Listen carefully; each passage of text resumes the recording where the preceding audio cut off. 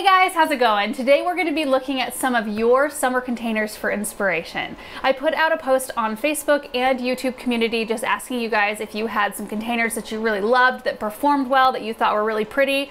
I asked you to submit photos, tell us just a little bit about where you live, like your growing zone, and maybe a little bit of details about what was in your containers, and we got a lot of submissions. A lot. I know there were hundreds. We obviously can't go through that many in this video, so this may be part one, but I'm really excited to jump into these and see what we got. First one is from Amy in Minnesota, which is a zone 4A. Clearly, this Supertunia is loving its life, and what an interesting container. So it gives us an idea of something. I think Kinsman sells something like this. It's a company that sells a container that's up on a post. I have one out in the garage I haven't planted yet.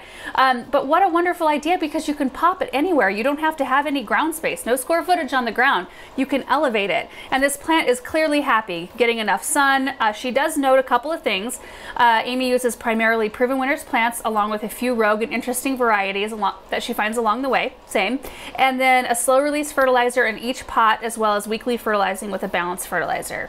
And you can tell based on the other pictures here from Amy's garden that the plants are responding really well to that sort of treatment. The Superbells are absolutely gorgeous, and that makes me very envious because Superbells and I traditionally do not get along very well, and so these are healthy and robust looking.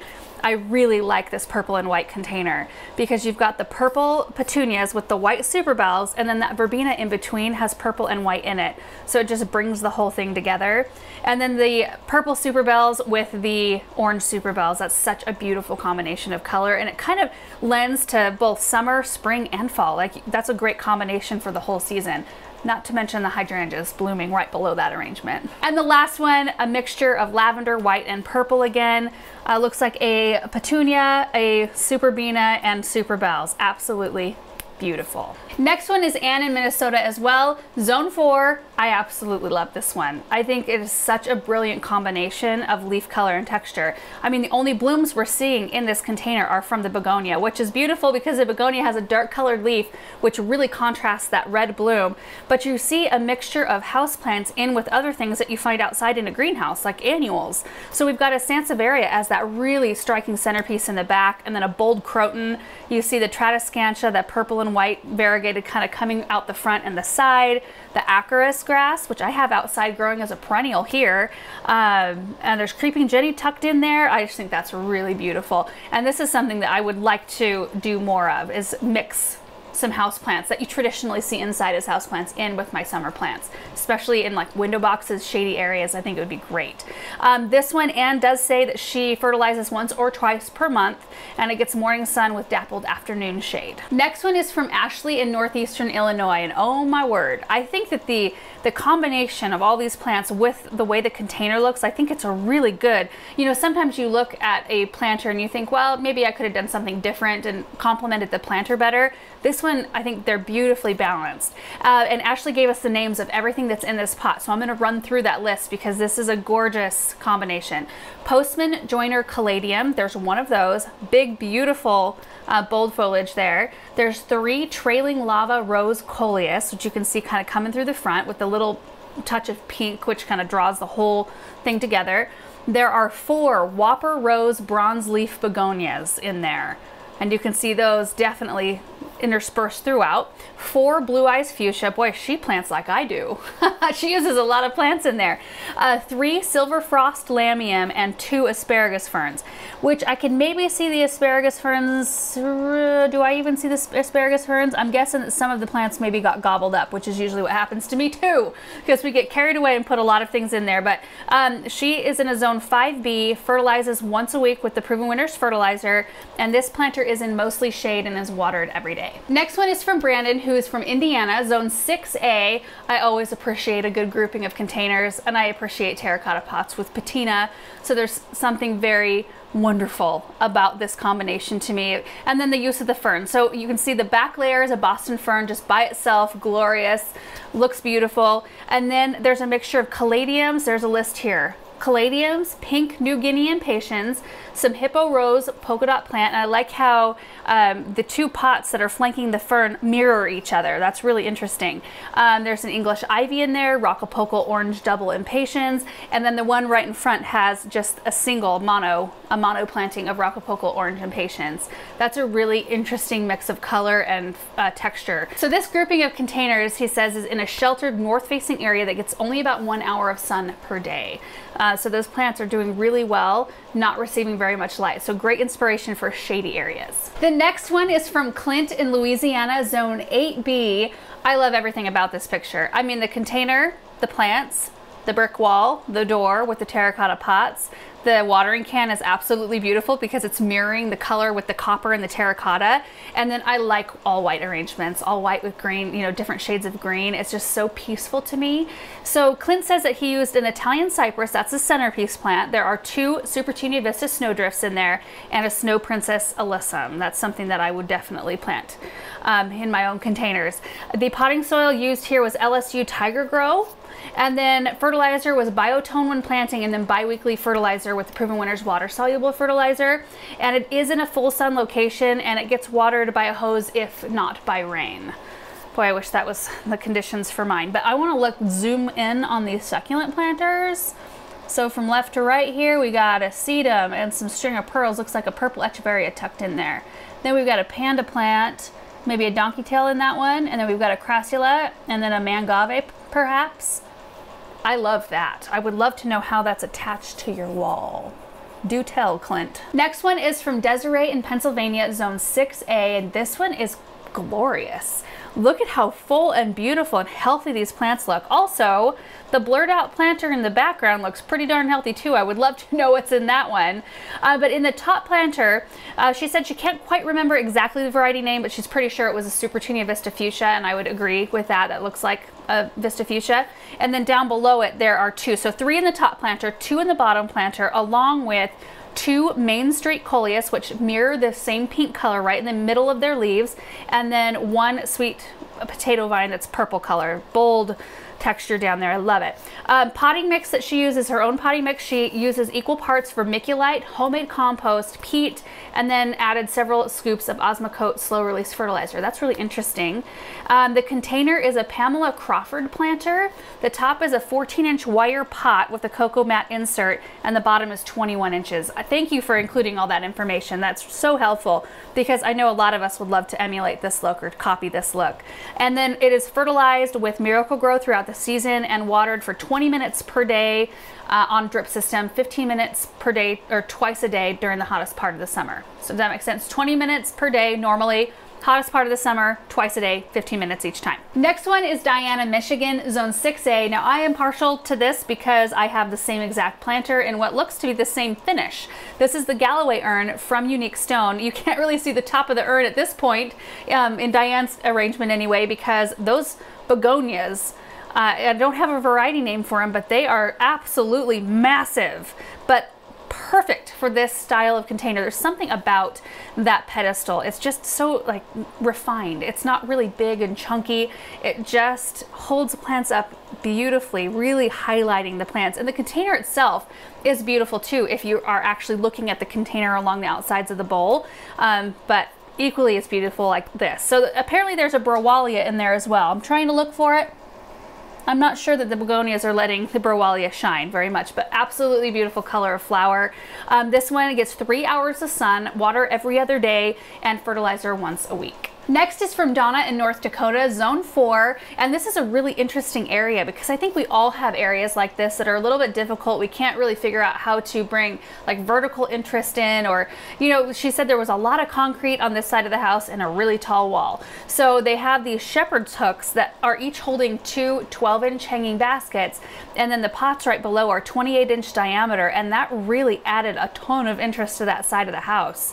I mean, it's just, like, I don't even really notice the wall. I just see the beautiful plants, especially those elephant ears.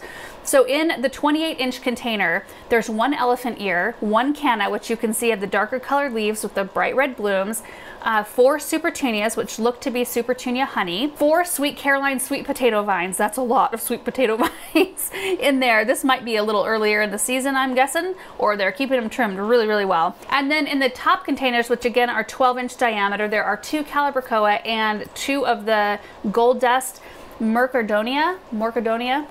And then there are 2 Peachy Keen Verbenas in each one. I think that's a really beautiful mix of color. Really pretty. Those elephant ears though, holy moly, did those catch your eye. Next one is from Emily in Kansas, which is a zone 7B, and this one, it looks to be a window box attached to her porch railing, a beautiful mix of soft pinks, soft blue, and white. So the centerpiece eye-catching plant here, they are white queen caladiums, and my goodness are those big. They just have really bold leaves. I love it. There are Hippo Rose polka dot plants there, the Silver Falls Dichondra, which you can see cascading down, and rose begonias. That is a beautiful blend. So these get morning sun, and they're watered every 3 days on a drip system for 30 minutes, and they get fertilizer, Proven Winners water soluble fertilizer once per week. Next up is Janet from Minnesota, zone 4B. I love this. So she left a comment that said, Laura, because of you, I started a gardening club at my children's elementary school. So I'm guessing this is where the containers are at. She said because they have such a short growing season that she sticks a lot to cold tolerant things. So super petunias, pansies, gomphrena, ornamental cabbages, and kale, but also mixes in some of the heat-loving stuff like basil, sweet potato vine, and marigolds. They fertilize weekly with Proven Winners water-soluble fertilizer, but boy, those are so eye-catching, and I love the pink and purple combination. There's something very cool and relaxing about that color palette. But my favorite, and I don't know exactly what variety it is, but that gomphrena is so striking. It's so bright. Next one is Jory from Michigan, zone 5B, and this is a beautiful striking mix just because of the incredible contrast between the dragonweed begonias there and the impatiens. So the beautiful bright red with the bright crisp white, and then you've got that fern kind of towering above it all. That's a really beautiful mix. So granulated fertilizer 4 times over 3 months is how this one is fed, and it's watered almost daily. Next one is Julie from Minnesota, zone 4B. A lot of Minnesota containers here today, but this one is so bright and so striking. I love the coleus and the creeping jenny and the begonia there in the front. We do have a list of actual variety names for this one. So in this container, which is a 19-inch square container, there is 1 Riverwalk coleus, 1 Petticoat Neon Night New Guinea Impatient, 1 Magnum Blue New Guinea Impatient, 1 Stained Glassworks Royalty Coleus, 1 Magnum Hot Pink New Guinea Impatient, 1 Portofino Hot Orange Begonia, 1 Miss Malibu Begonia, and 3 Golden Moneywort. My goodness, you really packed them in there. That's why I love it so much. She did say by the end of the summer, the New Guinea Impatiens hadn't matched the vigor of the others, but it all filled in beautifully nonetheless. It is in a shady spot. It gets 1 to 3 hours of sun, no fertilizer, none outside of the Miracle-Gro potting soil she used when she planted. Interesting. Next one is from Karen in Georgia, zone 8B, and I find this one really interesting for 2 reasons. One, it's 1 fern. It's just 1 big glorious fern, and I always, when I see ferns thriving and looking beautiful, I always admire them because we have a hard time getting ours to look like that here in this dry, high desert climate of Eastern Oregon. Also, this fern is in a grill, like a barbecue grill. So I think that is a super inventive way of reusing a space like that, and it just looks healthy and lush. So great job, Karen. Next up is Catherine in Texas, zone 8A, and this is a stunning container. Just absolutely stunning. There's pomegranate punch super bells, 2 of them in this container, 1 white knight alyssum, which has done a really good job of kind of interspersing itself, and a Norfolk pine. I've never even thought to put a Norfolk pine as a centerpiece, and if I can get the 2 I have in my house to winter over and survive in being inside, I'm going to do the same thing. I think that's such a wonderful texture and a really interesting centerpiece plant. The thing I find the most interesting though about this container is how good it looks after what it went through. So this is what Catherine says. I planted these things expecting to need to cover them during nights with freezing temperatures, but in February of this year, the South was hit with an intense winter storm. I had to move these planters into a shed with a space heater, especially to protect the tender Norfolk pines. With the Texas power grid issues, our house lost power for 24 hours. We were one of the lucky ones. Even at 30 below freezing, these plants managed to pull through without the heater running. The sheer resilience of this container under extraordinary conditions amazed me. While most years I may have swapped out my Christmas reds for softer colors, I couldn't bring myself to replace these troopers. That's so amazing that it went through what it did and it looks how it does. Next is Cary in Massachusetts, Zone 6B, and I love the carefree nature of this planter. It just has a very kind of natural look to it, and I think it's because the centerpiece plant isn't very stiff or structured. It's got just more of a natural habit to the growth. There are variety names listed here. It's a lemongrass. Lemongrass centerpiece, that's wonderful. And then there are 2 Super Petunia whites that you can kind of see tucked in toward the back there. But it looks like you might be able to see this planter from all sides based on where it's at in the garden.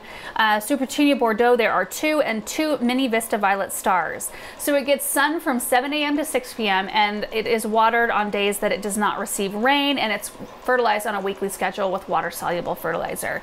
I really like the soft purples. I think that's really beautiful. All right, guys, so I think I'm gonna wrap it up there. We do have so many more submissions, and so we might be back with a part 2, maybe a part 3, I'm not sure. Thank you to everybody who submitted photos and just took the time to do that. It has been really neat to see all of the submissions come in, and we thought we could maybe make this somewhat of a series, not just the container gardens, but maybe we could do like backyard landscapes or perennial flower borders, maybe water gardens, raised beds, the skinny side yards possibly for some inspiration, just to see what other people have done. So I would love to know what you guys would love to see. So maybe comment below this video and let me know what your suggestions might be, what you would like to see in future videos, and then we'll get on it. Thank you guys so much for watching. Thank you to everybody who submitted your photos again, and we will see you in the next one. Bye.